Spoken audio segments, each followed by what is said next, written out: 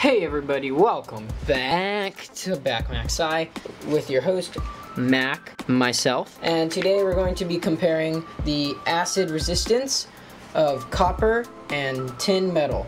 We're going to be using three acids: hydrochloric acid 7 molar, nitric acid 70% by weight, and sulfuric acid 95+%. And the reason we're doing this is because in an upcoming video we are going to be making a interesting compound with these two starting metals. So I'm making this video so that we have sort of a control what copper reacts like with these three acids and what tin reacts like with these three acids. Without further ado, let's test copper's reactivity and resistance against hydrochloric acid, nitric acid, and sulfuric acid.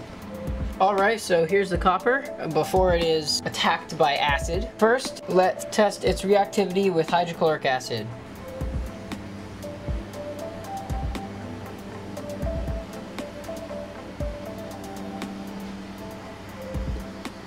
As you can see, since there's no oxides of copper on it, hydrochloric acid generally does not react with copper metal.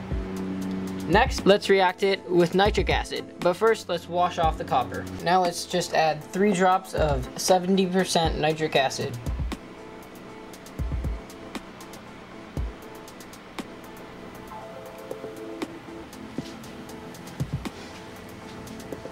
As you can see, there's a color change and gas produced, indicating a chemical reaction, just a few signs of a chemical reaction. So, copper does not resist 70% nitric acid. Finally, some 95% sulfuric acid. Alright, no immediate reaction.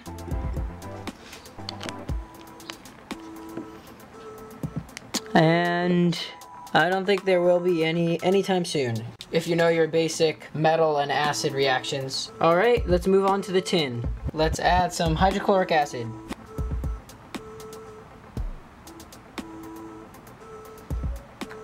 Alright, looks like there's no reaction. At least not at this temperature. Alright, next, the dreaded nitric acid. Just a few drops again. Oh, there's a color change on the surface of the metal. And some fuming off. Ah, there's a white precipitate on the tin. Very likely tin to nitrate. Alright, let's wash this off and see how tin reacts with sulfuric acid. Alright, the tin has been washed off once again. There is a little bit of residue left, but I'm not sure if that's going to come off easily. So we're going to move on to the sulfuric acid.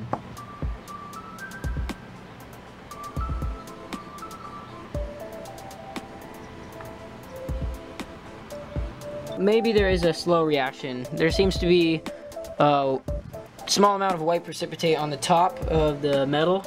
Oh, it's actually a little gray on the camera. Thank you so much for watching, and that sort of concludes our resistance and reaction test. And I hope you enjoyed this video. I'm gonna go wash my hands and eat some food.